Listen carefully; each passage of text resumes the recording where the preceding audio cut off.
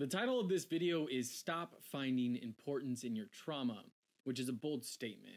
Therefore, I'm going to explore what I mean by finding importance in your trauma and why some people not only find a deep sense of value in their trauma, but cling to it. Lastly, why can this be so damaging, and what do I suggest that might be better? First off, if this is your first time here, welcome. This is my channel Eastbound, and for those that don't know, the reason I chose the name Eastbound is because I'm on a journey, or bound, for a different and better me, which is East. East being my last name. I have a whole video about it here, but today's video is exploring the way I feel like some of us find not only importance, but a deep sense of meaning or purpose in their lives through their trauma, and how that holds us back on our own journeys to become better. Before I get into the bulk of this video, I want to establish a base of why feeling important or a sense of importance is so primary in our lives. And I'm going to do this actually through an excerpt in a book called How to Win Friends and Influence People by Dale Carnegie. It's interesting because in this book, almost none of it has anything to do with trauma or finding importance in trauma. It's all, as the title suggests, how to win friends and influence people. But in this chapter titled How to Make People Feel Important, Dale Carnegie talks about one of the quickest way to make friends is to make people feel important. And you do this by remembering their names, asking about their lives, and such. And then he talks about one of the quickest ways to make enemies is to strip people of their importance. And it's interesting because it was in this chapter about how to make people feel important that I read this excerpt. It's one of those moments in reading where it just shines light on this thing in your life that you didn't even know you were looking for light to be shown on. And because of that, I want to read the excerpt that is really influential in this whole idea of finding importance in our trauma. In How to Win Friends and Influence People on page 37, Dale Carnegie writes, almost all these wants, food, shelter, etc., are usually gratified, all except one. But there is one longing, almost as deep, almost as imperious as the desire for food or sleep, which is seldom gratified. It is what Freud calls the desire to be great. It is what Dewey calls the desire to be important. The desire for a feeling of importance is the one of the chief distinguishing differences between mankind and the animals. Why do people go insane? I put that question to the head physician of one of the most important psychiatric hospitals. This doctor, who has received the highest honors and the most coveted awards for his knowledge of the subject, told me frankly that he didn't know why people went insane. Nobody knows for sure. But he did say that people who go insane find in that insanity a feeling of importance that they were unable to achieve in the world of reality. I quote this section of the book because Dale Carnegie suggests that some people are so hungry for a feeling of importance that they actually resort to extreme measures like insanity to find it. Like I said, when I was reading this, it was one of those moments that literally shook me to my core. This was an epiphany of why I was holding on so tightly to my trauma. For many of us, myself included, often the most traumatic and life-changing moments also tragically become the source for that sense of importance. Especially those of us misfortunate enough to have trauma visited to us in our childhood or young adulthood. For at this age, we have not yet had a chance to have any other source of great accomplishment in our still developing states. Besides for the select and rare prodigies in this world, the rest of us rightly have not contributed anything meaningful or important to our lives, let alone others. When children, teens, or young adults look plainly at the summation of their lives thus far, who is to blame them that they choose to lend importance and identity around the one and only massive event or events in their past, especially if that event is filled with pain, loss, or the shattering of innocence? When my father died when I was 16, my identity and sense of importance was born from this moment. I remember thinking as I walked the halls of my high school, I'm the kid with the dead dad. An identity formed from the sheer inability for nearly all of my peers to relate. And from this identity, I crafted a strange and comforting sense of importance from this differentiating fact. I lost my father, as too did my 4 siblings. I had experienced something few others had at that age, and that was important. That made me different. It's hard not to, for when you encounter truly life-changing trauma, the kind of trauma that demarks a permanent shift in your trajectory through life, that is indeed an important moment.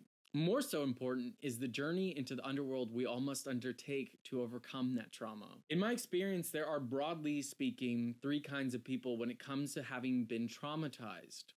1, those who have overcome it and use their trauma as their source for bettering themselves. 2, those who are still hopelessly stuck in their journey, often struggling with all manner of issues like depression, promiscuity, drug use, overachieving, self-sabotaging, etc.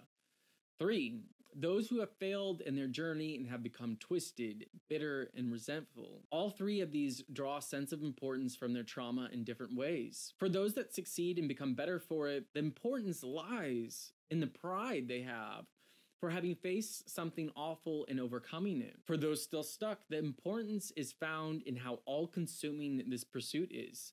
They have some level of acknowledgement of what's at stake and that the quality of the rest of their lives hangs in the balance. Lastly, for those unlucky enough to let trauma twist them into ugly and lesser versions of themselves, the importance of trauma lies in their reliance on using it as an excuse to justify why they had no choice or agency in their becoming but a dark shadow of themselves. Intriguingly enough, it is actually possible to belong to more than one category. People are complicated and multifaceted, a blending of various versions of themselves that all come to the surface at different situation and stimuli. It is entirely possible, and honestly most likely, that there are very ingrained parts of you that exist in the different stages of these three basic types. You are merely defined by how much of the all-encompassing you falls into which of these categories. Over the last few years, I have shifted from one or the other, at times being a part of all three. My whole channel is about how I'm trying to help others break free of type 3 and successfully navigate through type 2 to one day hopefully primarily be a part of type 1. For those of us that have been truly traumatized or gone through truly traumatic events, these events become deep parts of our identities. When we tell stories about ourselves or we try to describe ourselves to others, these stories of trauma become intimate parts of our identity because it is so incredibly hard to separate who we are from what we have experienced. I discussed this at length in my last video of Are You Including Death in Your Self-Portrait? There I talk about how metaphorically painting in your trauma or hardship into the narrative of who you are is so incredibly damaging because it limits your potential for your future and causes you and your hardship to become one and the same. Where this video instead is more about why we find a sense of importance, meaning, or purpose in our trauma or hardship, and why that's damaging and limiting. But so why is it so hard to stop finding importance in our past hardship or trauma? Well, because the inclusion of it greatly shapes the way we or others view our current circumstances. For instance, let's take a look at my current body. And I promise this has a point. This isn't some humble brag. There is a very real point to its inclusion in a video about trauma. Just please, for the love of God, bear with me. I promise there's a point. Here's what I currently look like, which is subjectively a fit and lean body. It's not the best body in the world, but clearly something I have put time and effort into. But what if I told you I used to look like this? That I used to be 100 pounds heavier. But what if I also told you that the reason I had gained 100 pounds was because I used binge eating to cope with the death of my father? Then what if I also told you that in the process of desperately trying to lose weight, I survived a lethal overdose of an illegal fat burner? Now, all this negative context of what my body used to look like and why I gained weight all of a sudden and how I almost died desperately trying to lose that weight, to some people, may make my current body all that much more impressive.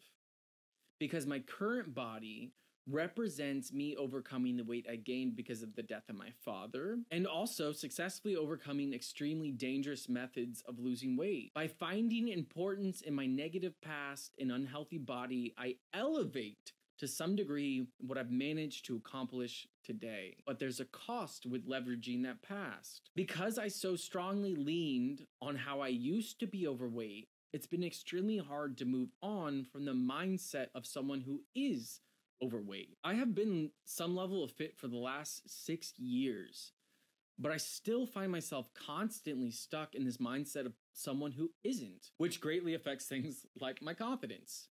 A big part of this is because I still view my current body through the lens of the body I had before. For every bit the inclusion in my past body makes my current body more impressive, it equally taints that image. It keeps me in the past. Ironically, due to pride and not wanting to cut away this sense of accomplishment of overcoming my past body, I tragically chained myself to the burden of struggling with not having the mindset of someone who is overweight. Another really embarrassing example of why I find importance in my trauma is that I use it as an excuse for why my life is so shit. If I told you at 27, after 8 years of being in and out of several different schools, I barely graduated college with a computer science degree from a state university, and I have no current job prospects, and I moved back to a property my family owns in my hometown, and I'm in a serious amount of debt, and I have no clue what I'm doing with my life, that paints a pretty pathetic picture, doesn't it? And don't get me wrong, it is indeed pathetic. That's why I have a whole series of videos on my channel called Operation Unfuck My Life. But would your opinion change if I told you that in those same 8 years, I survived a fatal overdose and completely turned my life around to only end up in a traumatic 3-year relationship where I was engaged to someone who suffered from life-threatening anorexia and was suicidal, and that the hardship of that relationship pushed me into a suffocating depression where I eventually would seriously struggle with my own suicidal urges, and that the last 2 years of my life have been about overcoming that trauma and my depression? Maybe that won't change your opinion, but for me, I use the trauma and the hardship of the last 5 years as a justification for the current abysmal state of my life. Yes, my situation is pathetic, but the importance I find in my trauma is that at least it makes me feel ever so slightly less pathetic. I cling to the excuse of my life has been pretty fucked. But once again, there's a cost. For every bit that finding importance in this narrative of hardship helps alleviate guilt about my current circumstance, it also deeply binds me to my current flawed state.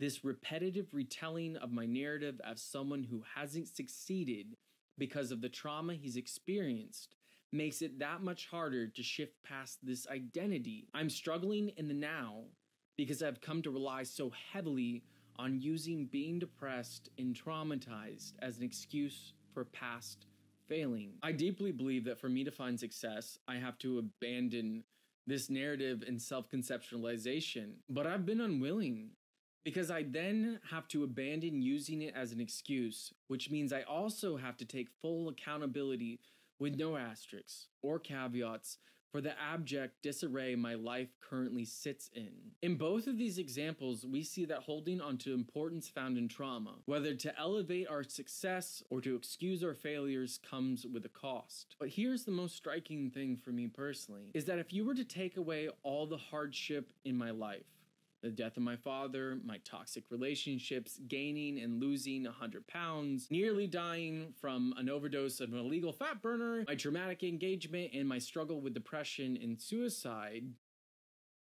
what would I have left? Nothing. Like I said, I barely graduated college. I'm in debt. I have no stunning accomplishments to my name like some of my siblings. I have achieved nothing. My life has had no meaning, no purpose, no importance. And I don't say that to be melodramatic. It's just the truth. And that's the one thing I'll never shy away from on my channel, is the truth. No matter what light that might paint me in, no matter how pathetic you think I am, and there's truth to that, no matter how bad or self-destructive these situations are created for myself, that's the truth of the matter. Without my trauma, I am nothing. Thus, we find the most powerful reason some of us find importance in our trauma. It gives our life meaning or purpose.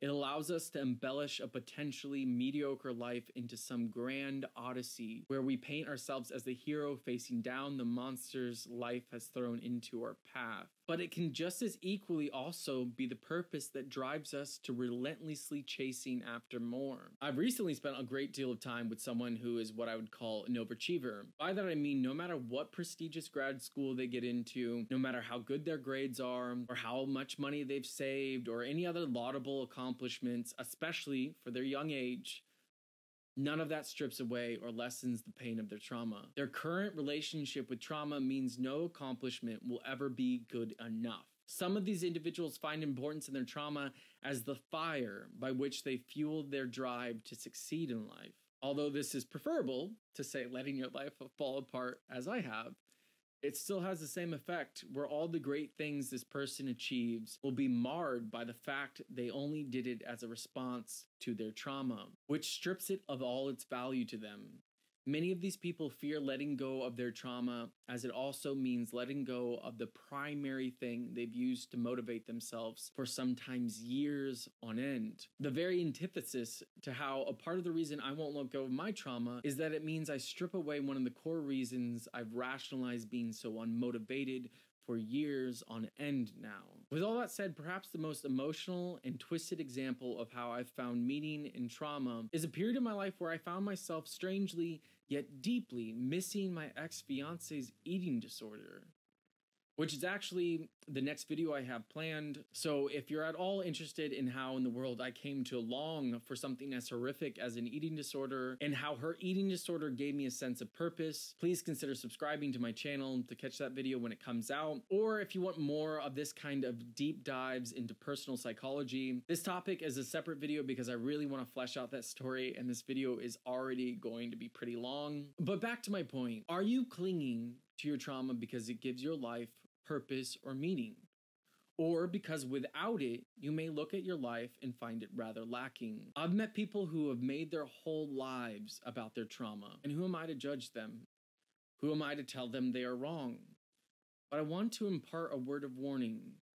Some of the most evil things I have seen a human being emotionally do to another human being was because of their reliance on trauma as a means of importance in their lives.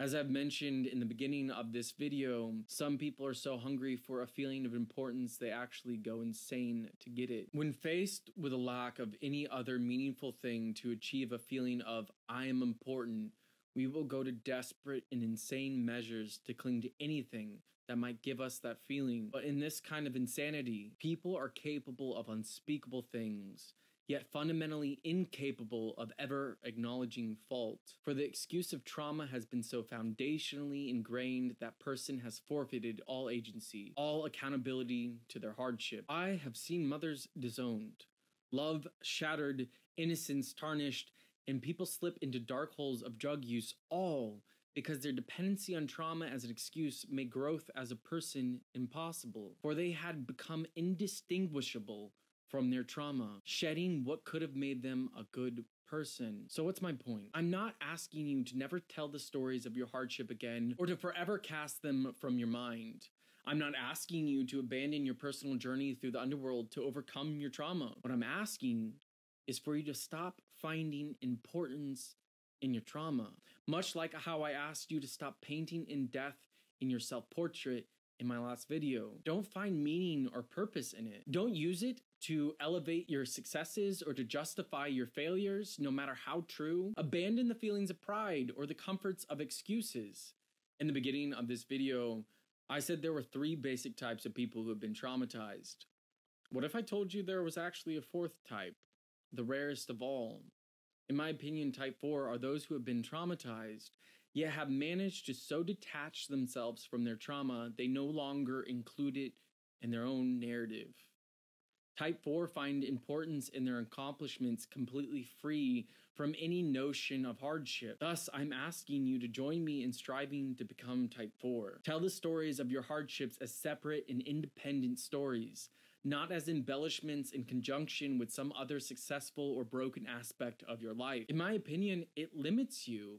It makes the past an intimate part of the present, and worse yet, gives it a role in the future. This is especially true for the individuals whose whole lives have unquestionably been altered by their traumatic events. There are some forms of trauma that, due to their nature, will be permanent fixtures in a person's life. such as trauma that happens at the hands of family members. I by no means wish to minimize just how unspeakably hard that would be to cope with, but I still think forging an identity or gaining importance from that fact isn't the best for you in the grand scheme of your life. Obviously, I'd be remiss if I didn't put some kind of disclaimer that I've only experienced a limited number of the wealth of traumas a person can endure. There are people out there that will view this video that have gone through far more than I have. So my advice may not suit those with the most extreme or unique of situations. With that said, it's not going to be easy. Much like how much it's going to suck for me to stop relying on the excuse of my trauma for my shitty life and merely take accountability for it. Another aspect of trauma that makes it really hard to move on from is the way trauma can become ingrained in our physiological responses that are very much out of our control in the form of PTSD. Working to unlearn those reactions scarred into the automated systems of our emotions is an entirely different topic meant for a different video. But even with that said, in the least pretentious way, this pursuit of leaving behind whatever form of importance you may gain from your past pain is one I think would give your life meaning, the kind of meaning with a capital M. So that draws a close to today's very weighty video. I hope it made sense. If you got value from this video, it would mean a lot to me if you hit the like button or even considered sharing it. Also, for those courageous and vulnerable enough, I'd love to see a comment about one of the ways you've perhaps found meaning in your traumatic past. As always, I want to say thank you for your time in giving my content a chance. It legitimately means the world to me to have this platform to share my ideas and my thoughts with people and get feedback on it. So hopefully I'll see you in the next video. Thanks.